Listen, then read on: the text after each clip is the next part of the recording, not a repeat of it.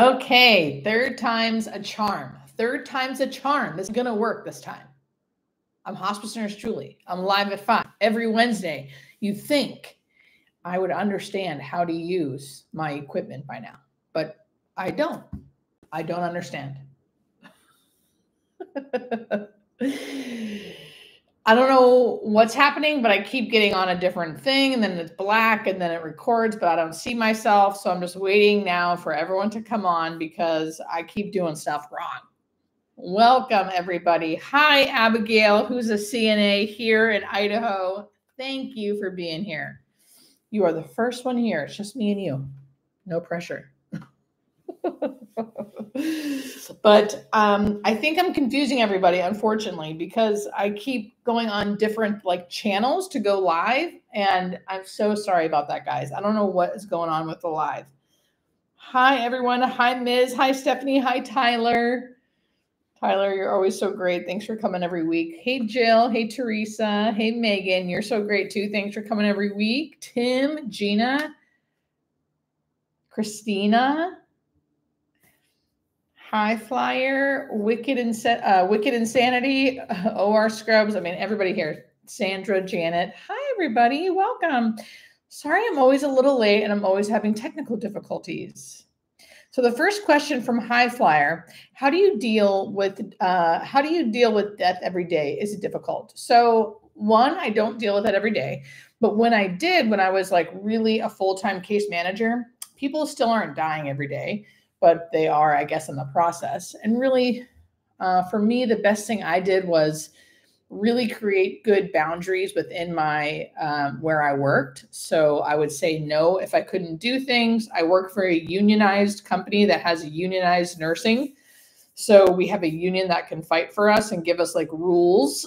So the administration can't just flood us with a bunch of stuff that we can't get done in one day. So then you feel like you can't really care as much as you want to.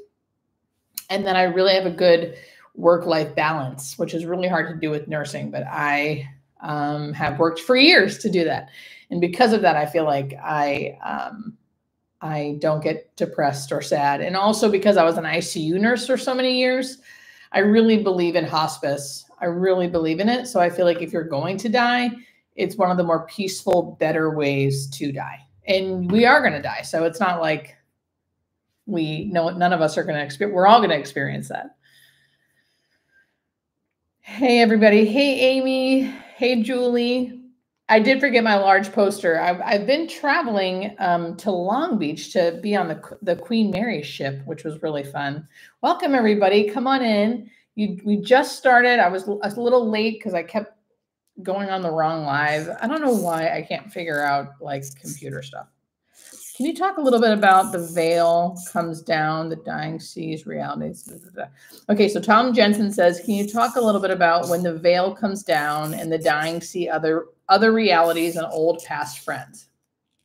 Yes, that is something we can't explain. If you just want to just purely talk scientifically, right? If it nothing to do with my belief system or why it's happening or religion, I just got a really mean email from somebody being like, your video triggered me. You talk about religion, keep religion out of it. I never talk about religion in my videos. Never. I never talk about a religion. So just all aside, visioning is something that does medically happen to people at the end of life. Not everybody, but many, many people. And they see dead pets that they recognize, old friends that have died, parents that have died, grandparents, brothers, siblings, friends. I already said that, spouses. And we don't know why it happens, but it happens enough that we educate about it. And it usually happens a few weeks before someone dies. So it's usually not drug induced. It's not because their oxygen levels are depleting, nothing like that. And it's a phenomenon that happens at the end of life that we don't fully understand. I've seen it so many times. Anne's a retired ICU nurse. That's so amazing. Can a person get kicked out of hospital, and what happens after that? A person, yes, you don't really get kicked out, but basically, if there is no more they can do for you, they will eventually be like, you have to leave. the hospital. Now, people can also get kicked out of hospice if they can no longer prove to Medicare, who's essentially our boss, that you still have less than 6 months to live. So people can get kicked off hospice. People with dementia do, Parkinson's, CHF, COPD. Kathleen, everyone's wondering where my poster was. I love that everyone's wondering where my poster was. My poster has my book on it. Nothing to Fear, Demystifying Death to Live More Fully. If any 161 of you guys haven't heard about this yet, I'm sure you have, because I talk about it enough.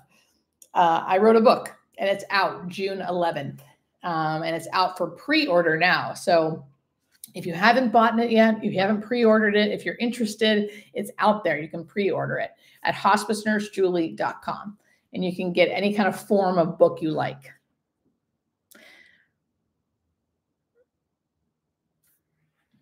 Oh, thank you, Abigail. Thank you so much. Thank you, Amy. Thank you, Bob. Hi, Bob. Kelly says, my mom is 88 years old and has a bad heart. Recently, her blood pressure is very low. She's been sleeping more each day. I'm wondering if this could be a sign. It's really hard to know. I mean, I would have to know how bad her heart is. I would just talk, even though I know it's really annoying, I would discuss it with her doctor just to see, because it might not be. My mother is 82, was placed on hospice about 3 weeks ago, metastatic liver cancer with primary likely ovarian. Yeah. She's weak, confused one day, then super talkative and alert the next. Yes, very normal, Christina. So Christina's saying her mom's on hospice. It's been about 3 weeks. She has metastatic cancer, which means cancer in different parts of the body. The primary source, meaning the cancer likely started in her ovaries. So ovarian cancer, metastatic, meaning moved to the liver. She's weak and confused some days, very normal, especially with anything associated with the liver. And then super talkative and alert other days, also normal, just because of the waxing and the waning of things. I always just push, you're not always going to get specific answers on hospice, like why everything's happening. But as long as your loved one is like clean and they're safe and they're comfortable, try to just be present with them and enjoy the time, as hard as that is. I realize it's a hard thing. It's not easy. It's simple, but not easy, right?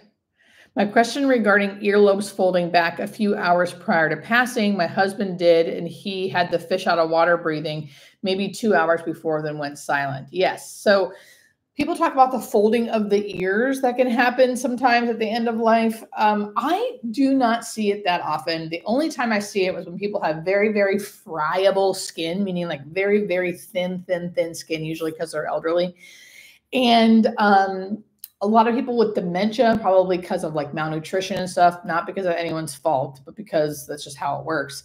They sometimes will get these like really, really thin earlobes. Like, see how my cartilage here is like nice and thick? It's like their cartilage starts kind of wearing down and it gets really thin, and their earlobes can kind of like fold over. So, but it doesn't happen with that many people, in my opinion, but it does happen. What can I expect from a friend who has stage 4 kidney disease? Debbie, that's very hard to answer because you could expect many, many things. If they're on dialysis, just them being really tired and busy, because dialysis is three times a week, and they're going to be, and then it wears you out. So they'll have good days and bad days. That's the biggest thing. If someone is dying from kidney disease, that means they've been on dialysis. Usually, it always depends, but usually that means they've been on dialysis for quite some time, and either they don't want to do it anymore or their body can't handle it anymore, and they stop dialysis. Usually someone, if they have advanced enough kidney disease, like very, very, very end stage, they will come onto hospice and they die within 7 to 10 days. It's very, very peaceful. They usually just are sleep all the time until they die. The main symptoms are confusion and itching. But other than that, it's like a very, very peaceful death. Can I insist on tumor removal by surgery when my doc something chemo first is best? Gina, I would listen to experts. I can't give you medical advice. I'm not an expert I'm an expert in hospice and palliative care. I'm not an oncologist. I'm not a cancer expert. I personally, if it were me, I would listen to what the experts are saying. Doctors are experts. They see this day in and day out. If you don't like exactly what you hear, or you don't like the oncologist specifically or the surgeon specifically, then go to a different one and see what they say. But in general, I would listen to specialists in this area. They know much more than anyone else.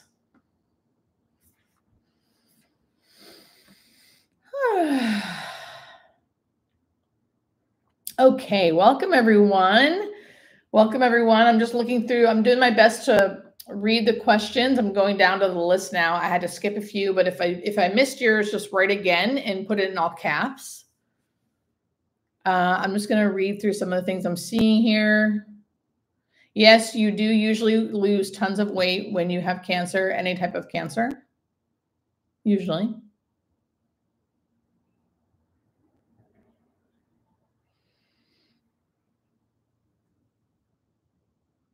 In addition to hospice care, do you, if so, how do you help family with coping with grief? I struggle coming to terms with loss, especially from death.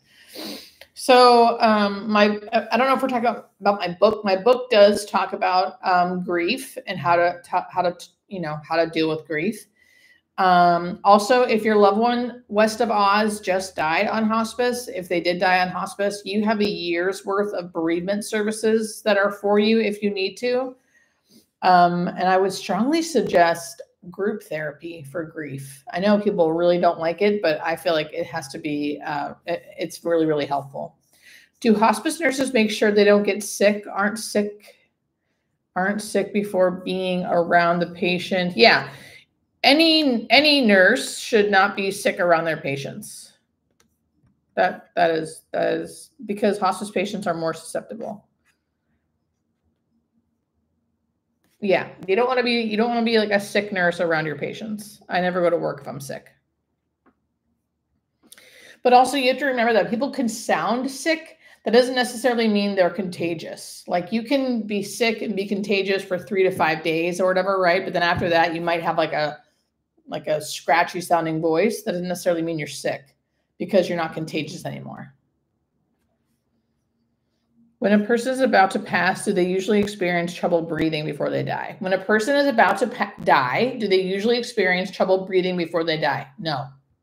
So especially if you're dying on hospice, a natural death, many people think their loved one is gasping for air, having trouble breathing before they die, fish out of water breathing. They look like they can't breathe, things like that. That is not, that's the person, anyone actively dying on hospice, meaning like the last phases of life when you're dying a natural death, which is what hospice is. I'm not talking about someone who's been shot, someone who's had a car accident and is suddenly dying, not that. Someone who's choking, not that. I'm talking about someone who is on hospice and is dying naturally. Now they're dying from a disease, but they're still dying the natural way, meaning we're not intervening to make them stay alive, right? On machines and such. When that happens, the body takes care of us by metabolically changing and shifting. There's a bunch of chemistry that's involved. A bunch of biology, like a bunch of things that are involved that I'm not going to go into. Everything I try to explain, I try to explain as general and as basic as possible so like anyone can understand. But it is very, like there's a bunch of chemistry involved. So metabolically we shift and then our body starts breathing differently on purpose to help us shut down. So things are shifting in our blood, which is making us breathe different, which is why at the end of life, when you're not used to seeing someone die, no one is because we hide it from everybody. When you see them having changes in breathing, you think they're suffering, you think something's wrong. How do you know? That's the next question. Well, how do you know they're not suffering? Maybe it is really bothering them. You know, because one, I'm around it all the time. Anyone who works in healthcare, you become an expert in the field because you are working around it all the time. You see it all the time. And someone who is having trouble breathing and is aware of it will make that known to you. If they can't physically, they will if they can't physically tell you, they will show you through their body language. I have seen people who are breathing differently and they feel like they can't breathe. They look panicked. Their eyes are out. They're grabbing at you. They are panicked because they feel like they can't breathe. When someone is dying and they're unconscious and their body is changing and they're breathing differently, whether it's Cheyne-Stokes breathing, like gasping, or fish out of water breathing, or barely breathing, or taking one breath every 2 minutes, but they also are not really conscious and they're not waking up, that tells you that they're doing the natural thing. It's very normal. It's very natural. There's no suffering. It's okay. That is why I show those videos that I get in trouble for when I show real life videos of someone actively dying. So people can look at that video and go, oh, okay, that's normal. And I can explain why and how it's normal.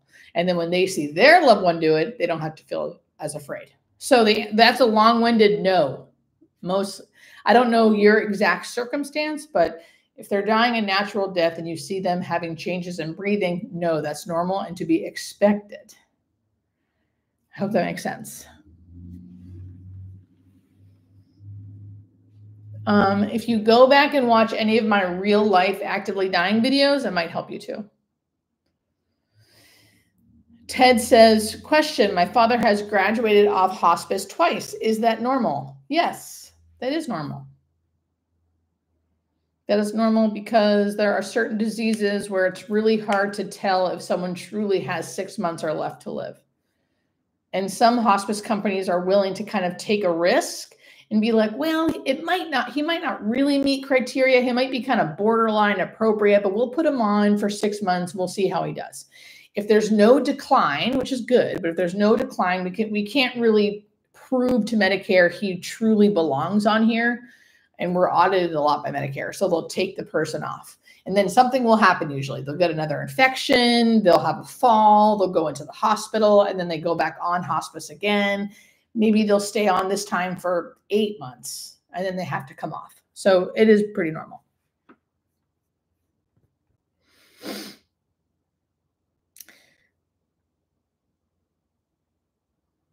Oh, thank you, Nikki. Nick Taylor says, you've been advertised in one of our local newspapers in the UK. The website is Birmingham Live, and your book got a mention too. So pleased for you. Ah, me too. Thank you, Nick. It's so funny how I don't even know that happens. People, thank you for telling me, because the people who publish me don't even tell me that.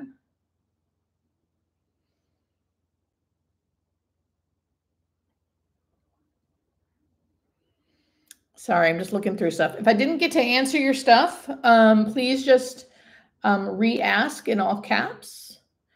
I Rising says, I just lost my mom. She was in hospice at home. Please share if a hospice patient can drown from excess fluid while turning if they're on their back for too long.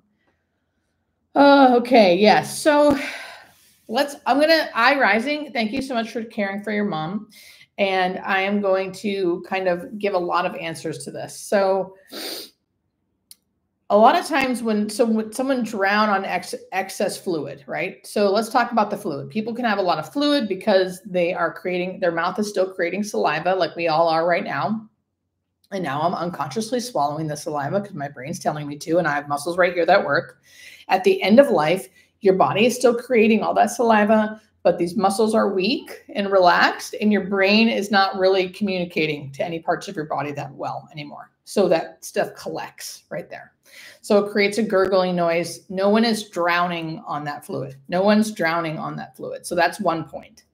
The second point, can you drown on that fluid if it's right there and then you lay the person's head back? I would say you could technically, I wouldn't say drown, but you could technically aspirate, meaning some of it could go into your lungs. Now, the person's probably so unconscious they wouldn't even notice. It wouldn't really harm them much. But what I would probably do if it was really excess, I would keep them kind of head up. And if you were trying to take the secretions out, if you weren't using medication, you could just turn them on their side while sitting up and let the fluid come out. It's not always as easy. Sometimes you have to use a sponge. Sometimes You can use medication. I just did a whole video about this actually, so you can go look at my go look at my page. So could they technically choke on the fluids if you just lay them back when they had like that gurgly noise? Technically, yes. I don't think that happens that often, but I do have a whole video about how to make sure you don't do that. I hope that answers your question, at least a little bit.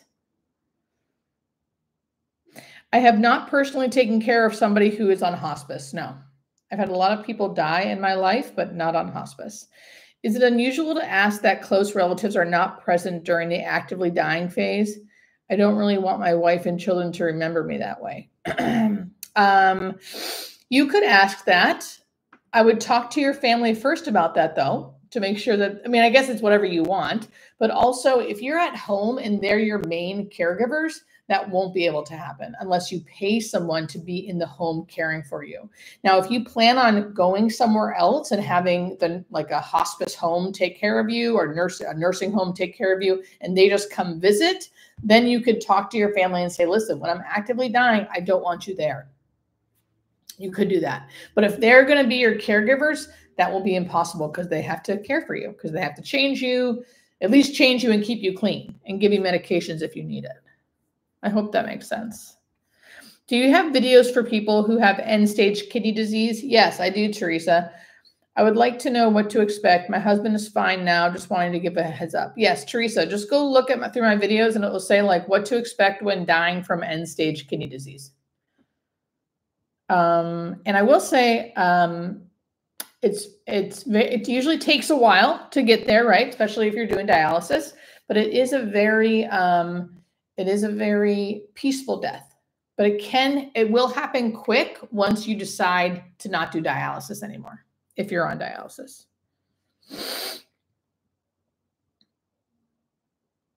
How was hospice during the pandemic? Great question. I was like thanking my lucky stars every day that I was not in the ICU, because the ICU was horrific. I heard. Oh, sorry, I'm cracking my neck.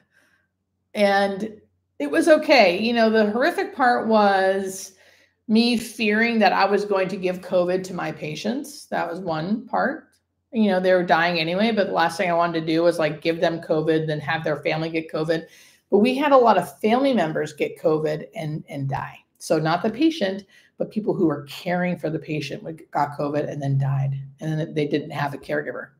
So a lot of stuff like that. Is it normal for your eyes to change color after you pass? Yes. So I did a video about this too.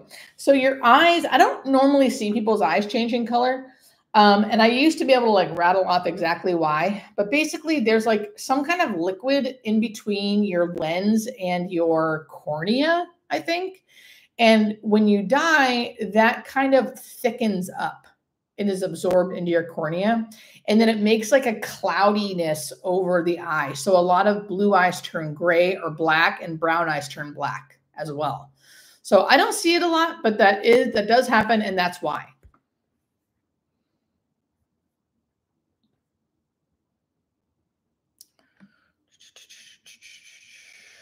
For dementia patients, Monica, hospice people, like hospice professionals, are usually looking at the FAST score, F-A-S-T, not the cognitive score.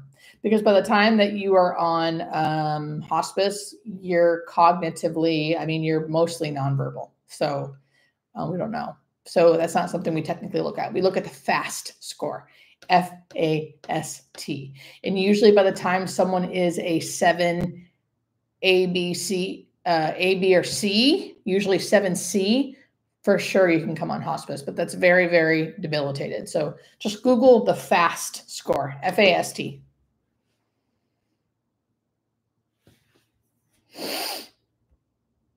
Welcome, everybody. Again, I'm Hospice Nurse Julie. Thank you for being here. Don't forget to hit that heart button in the corner if you like my live, and subscribe if you like what you're hearing.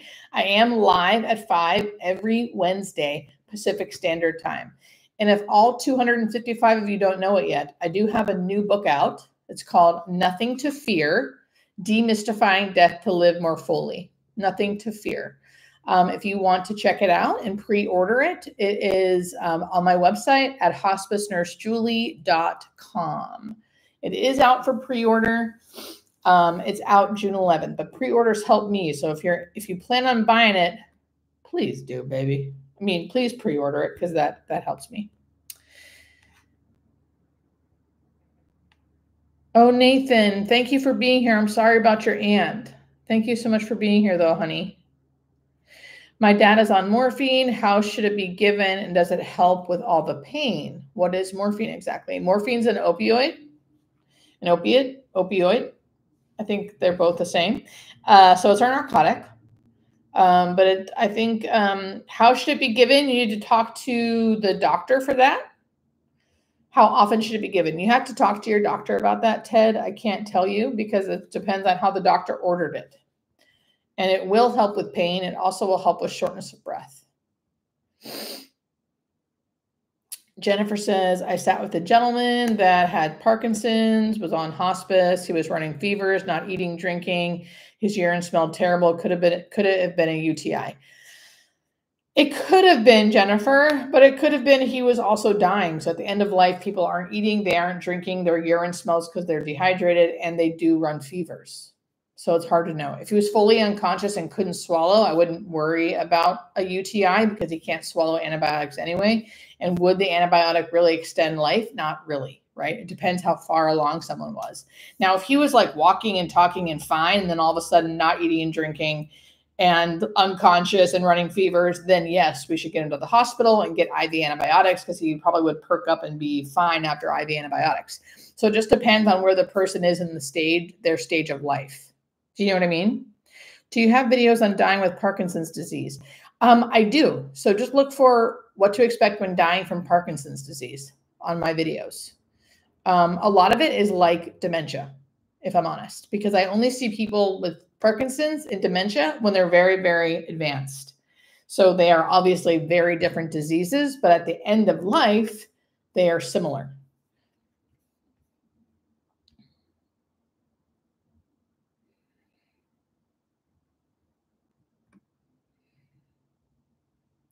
Julia, oh, Nathan. Okay, I just saw. Yes, thank you. Hi from Portugal. Cool.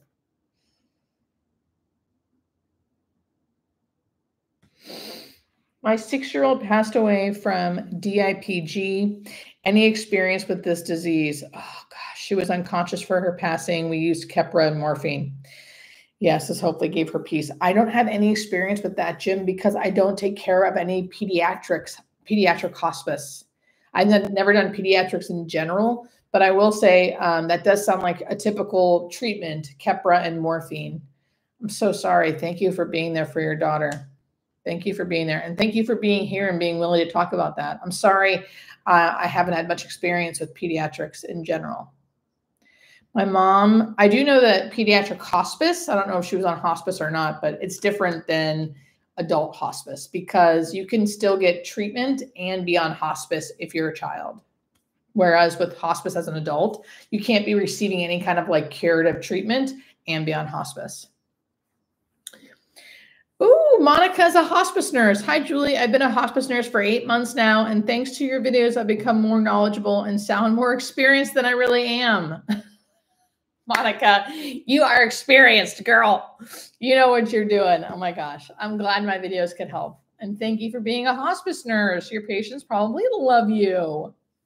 That's amazing. Thank you. Do you have any experience with near-death experiences? People who are pronounced dead and come back, reading a book on it. I don't have any experience with that, Tony, because unfortunately, this is not funny. I don't know why I laugh. It's not funny, but I was just going to say, unfortunately, all my patients die and they stay dead. Truth. But I do love hearing about near-death experiences, and none of my patients have had that. I did have that one patient that was, and I have a video about this, it's called My Miracle Story. One patient that was very close to death. I mean, very. It's a miracle that they came back because there was no way they could cognitively have come back. Their brain was definitely not getting oxygen, things like that. So they were very close to death, and then the next day they came back to life and lived another 3 months, which doesn't sound like a long time. And it's not a long time, but it is when you think someone looks like they're going to die that night within the next hour or so. So I had that experience. She did not talk about experiencing anything like a near-death experience, but she could have and just didn't tell me. That could be a thing. Oh, New York says, Julie, my wife was really nasty in her last 2 months of life. Always yelling, mean. Is that normal? So if she had dementia or Parkinson's or MS, I would say yes. Or anything to do with the brain tumor, anything that would change the personality, that would be normal-ish. It doesn't have to happen, but it can happen. The other reason why it might happen if there was nothing with no brain involvement, it could be because she was in pain. And so it's really hard to be like happy and okay. It's like really easy to go to this like agitated state if you are constantly in pain or having issues with that. If like your symptoms aren't controlled, you can be irritable. So I'm curious to know, let me know, New York, if I can see, you know, what kind of disease she had, if you don't mind. And thank you to all my memberships. Everyone who has like a blue star and a green name. I don't know if you guys can see that or just I can see that, but they are all part of my membership program. And it's so nice to see you guys here every week. It seriously means the world to me. And thank you for everyone talking to each other in the comments. It's just so beautiful. Welcome, everybody. Welcome. Yes, that Julie, that's the one where she was eating pancakes in the morning. Yes. Is it hard to see someone take their last breath in a hospice? Dante, to me, I would say no. To me, because it's not my mother, my father, right?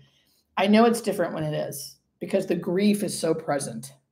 But when it's not present and you are there it feels, and I do not mean this in a religious way. So I mean this in a very secular, our bodies are amazing. There is something greater here feeling because it feels very sacred. Like whenever I would see a baby being born, which I haven't seen like often, but I have seen some babies being born, that feeling of like, whoa, and now this baby is here. And you're kind of like, everyone's crying, the baby's crying, people around it are crying because it's like, whoa, all of a sudden this like new life is here. That is actually the same feeling. I'm getting chills right now. That's the same feeling that I get when I see someone take their last breath. There is still sadness and grief all around from the family members, but I can also feel the sacredness or like the greatness, or I can't really put words, but it feels like a birth, if that makes sense, which it might not, but that's the only way I can describe it. Hi, Julie. Can bipolar medications help people at the moment of death? I guess they can help, right? Maybe not at the moment of death, but if someone is bipolar and dying, they should stay on their bipolar medications as long as they possibly can swallow, because that's going to help them mentally. But once they stop swallowing, they probably will have to stop that, but they'll usually be unconscious by that point. And then they won't need those medications most likely.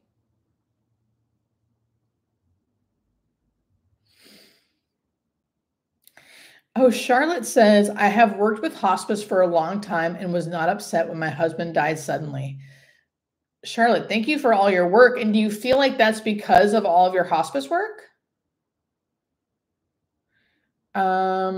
Native Educator says, thank you, hospice nurse Julie. My 90-year-old dad passed away a year ago, and your videos were a great help to me. Oh, thank you. When he reached the final moments of life, I was prepared to lead. Oh, thank you. That seriously means so much to me. Thank you so much. Thank you. Thank you for being there. And thank you for being here and letting me know. Messages like that really mean the world. They really help, because I do get like weird messages from people being like, screw you. I hate you. And I'm like, what?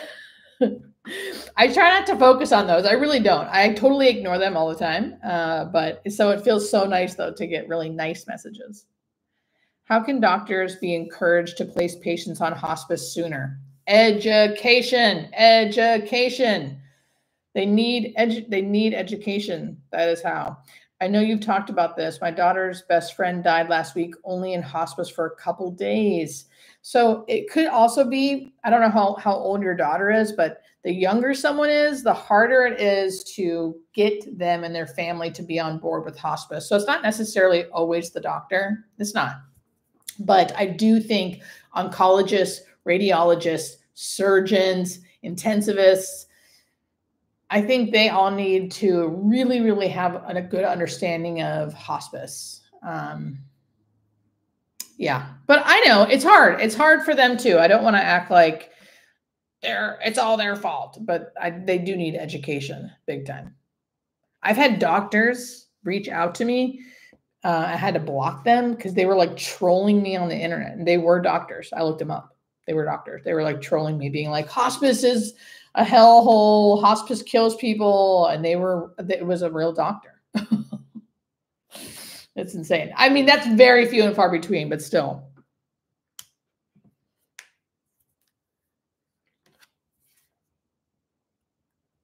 Thank you for everyone who's telling me their stories and saying stuff in the comments. I do see those. I'm just not reading every one of them. Thank you so much. Can you really drown someone from giving them a lollipop swab? My aunt's mouth was dry like a cat's tongue. She clamped down on it, but the nurse told me I could drown her.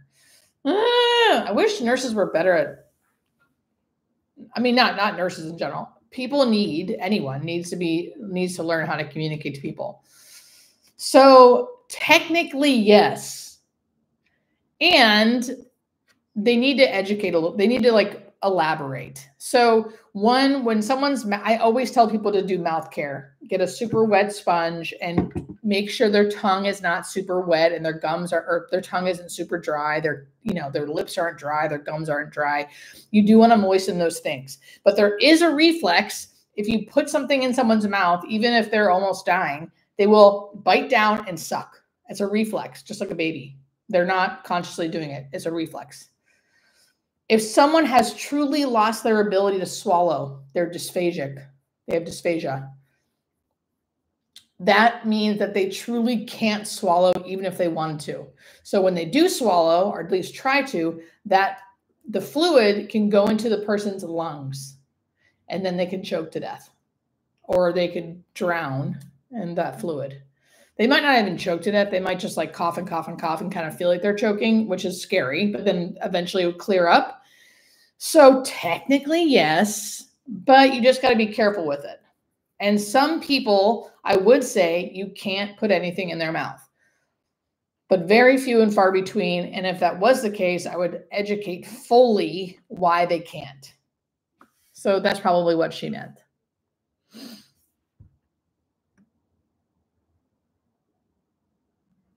Hey, Michelle.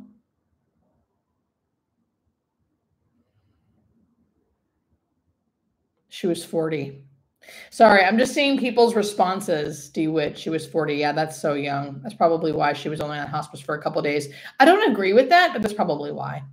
My husband, Vega Rocks, I hope you're still here. My husband passed from pancreatic cancer. His ankle swelled a few days before. He was cachectic, had a heart failure from anorexia, had very little ascites. Oh, sorry. I thought you were asking me a question, Vegas Rocks. I just sort of started reading that. Charlotte, who's also a nurse, said, I've never seen anyone drown from a lollipop swab. Same, Charlotte. I've never seen any. I have seen people cough because it's kind of like they're trying to protect their airway, but I've never seen someone drown. I always recommend oral care and keeping someone's tongue and lips moist. Always, even if they have dysphagia. I have not taken care of young children in hospice. No, I only do 18 and above. Karma will happen. No, I have not treated someone with those kind of diseases. I have done neurological diseases, but not that one in specifically.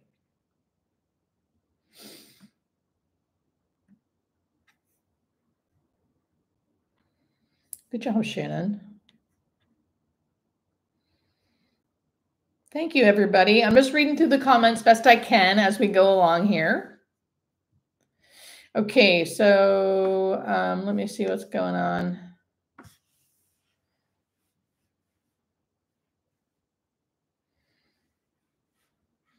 Oh, great. Yeah. Monica says, Monica Rose, I recognize her name, girl. I recently took care of a hospice patient with CHF in a skilled nursing facility. Yes. His regular staff nurse believes I hastened his death by over-medicating with morphine and Ativan. I don't believe that's what happened. Agreed. So I do see this a lot, and there is nothing, I have nothing against skilled nursing facility nurses. But I will say, or no, not but, and I have nothing against them. I think they're great. It's a super hard skill to work at a skilled nursing facility. I couldn't do it. And I do see that a lot of they have a lot of misinformation about death and dying.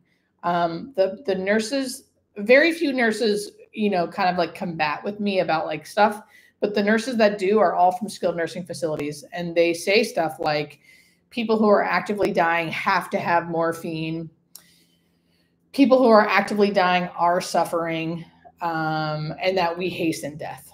I've seen, I've gotten in arguments, friendly arguments, but arguments with other nurses because I'm blowing my mind that they're a nurse, and I'm telling them no, that's wrong.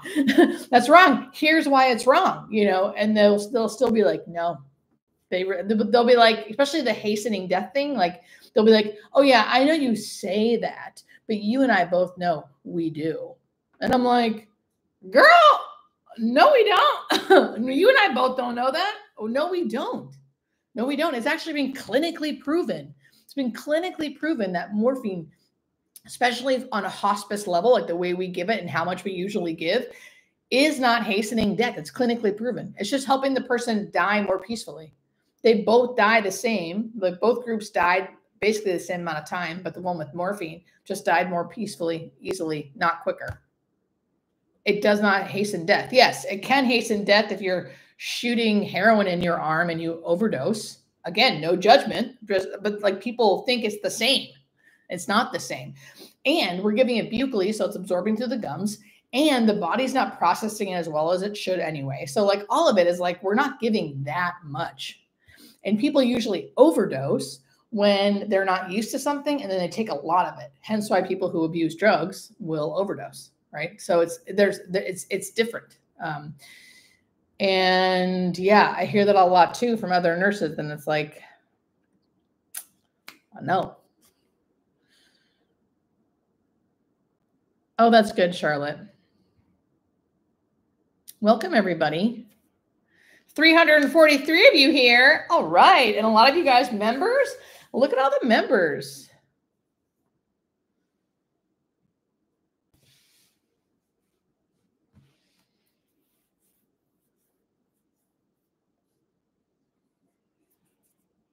Okay, welcome, everyone. I'm not seeing questions coming through. I'm sure I'm just not seeing them yet. So I'm just waiting for more questions to come through. If you've been asking a question and I haven't been answering it, please write in all caps so I can see it. I come here live at 5 every Wednesday, 5 p.m. Pacific Standard Time. Here's a question. iRising. What if you're turning a hospice patient over to the other side for comfort, but you can't flip them quickly enough and they start to choke? How quickly can a person drown? Not quickly. iRising. I don't know if this has happened to you or if you're just worried about this. If you're worried about it, I would say don't be. If it has happened, I would love to. It's so hard to know without being there, right? But I wouldn't say that's a thing that really happens.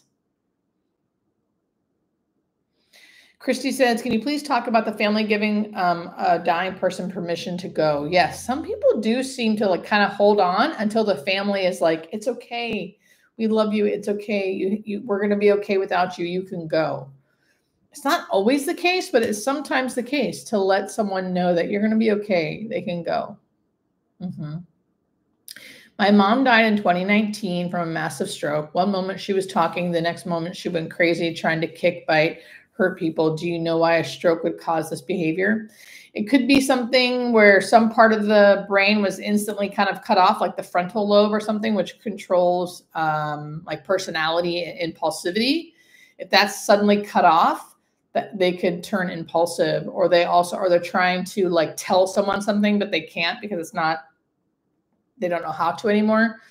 But that's sort of me just guessing. That's the first thing I thought of, though, is like the frontal lobe being cut off, so they can't, so that the impulse, that they have no impulse control and their personality is kind of gone. How to have your, sorry, hold on. Thanks, Vera. Hi. Do you believe they can feel our wishes for them even though they can't hear us? I do think that, and I do actually think they can hear us. Hearing is like the last sense to go. So we always say talk to your loved ones. We do think hearing is the last sense. Does oxygen prolong life? No, oxygen does not prolong life. Oxygen does not prolong life. Your lungs have to be functioning for it to prolong life. I suppose if you had like COPD and it's helping manage your symptoms, it could kind of prolong life, but ventilators, like being intubated and having a machine breathe for you, that can prolong life. Oxygen, schmoxygen. We overuse oxygen hardcore in hospice, but I also don't think it's really going to like hurt anybody. So it's like, if people like it, makes them feel comfortable, or I'm always like, it's fine. It's not going to keep them alive any longer because their lungs aren't functioning. So you can pump all the oxygen in there you want, but if they're not breathing that great, then it's not going to matter. So no, I don't think so.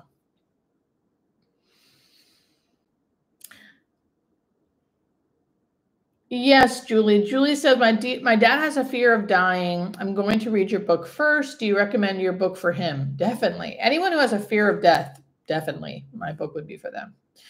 Knowledge helps with fear. Knowledge helps with fear. So it's a book that's about, it's educational. So everything you hear in my videos is like in my book, but written, right? And then, so you're not just like reading a textbook, which to me would be torture. I added in stories and things. So it's like entertaining too. And it's not meant to be, thank you, Vera. Vera gifted one of my memberships. I love when you guys do this. I love when you guys do that. That's so nice. It's so nice. Thank you, Vera. You are so nice. Are you still friends with Oprah's clone? Who's Oprah's clone? Who's Oprah's clone? I want to be friends with Oprah. Who's Oprah's clone? Yes, Marie, who said, can you point me to the morphine study? Google morphine study. If you Google morphine study, or I'm sorry, hospice patient morphine study, a bunch of papers will come up. You have to I think you probably have to buy them, but if you want to read the whole article, but they'll give you like the summary, the synopsis. But you could actually buy articles if you want and then read them. But there's a few studies done. There's studies done too on like, can they hear us at the end of life? There's different studies.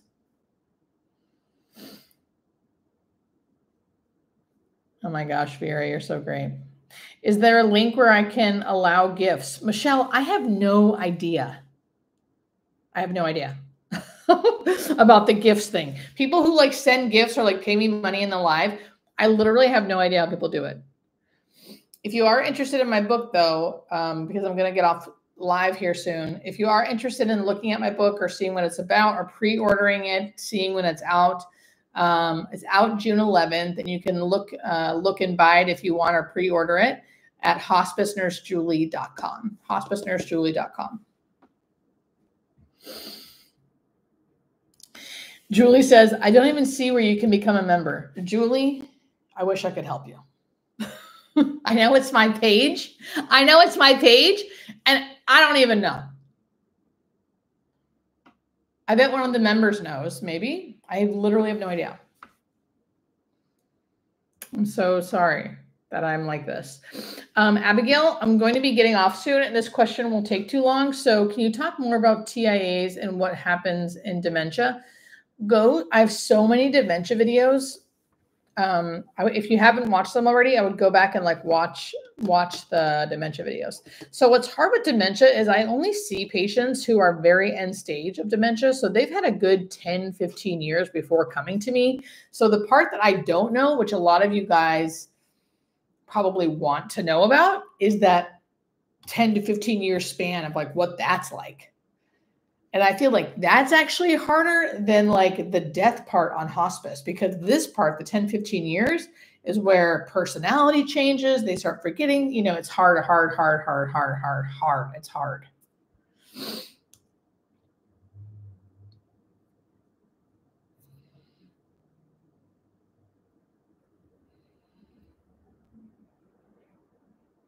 Yeah. So Tons Jammer 69 says, my mom's 83, has been living with Alzheimer's since 2010. She's physically healthy, but how long does someone realistically live this way? Usually 15 years, 15, but sometimes depending on the kind of dementia or Alzheimer's, it depends. But if she's physically healthy and eating and stuff, who knows? People can live like that for a very long time. What about the last stages of COPD? I have a video about that just because I'm going to get off here soon. So I have a video on that. So you just go to my page, Hospice Nurse Julie, and look for what to expect when being placed on hospice or what to expect when dying from COPD, which I know those words are harsh, but I think it's important to like speak them so we can like loosen the grip of fear. But you can find videos just like that. Chemo can kill you faster in the last stages of cancer. Yes. Oh, Carol just gifted 5 people my membership. My members are so amazing that they keep just gifting people memberships. I love you guys. Thank you. And pretty soon I'm getting enough members now. I have to look at the exact number that I'm going to do just private lives with you guys. I'll make sure I tell you before I do it. David West.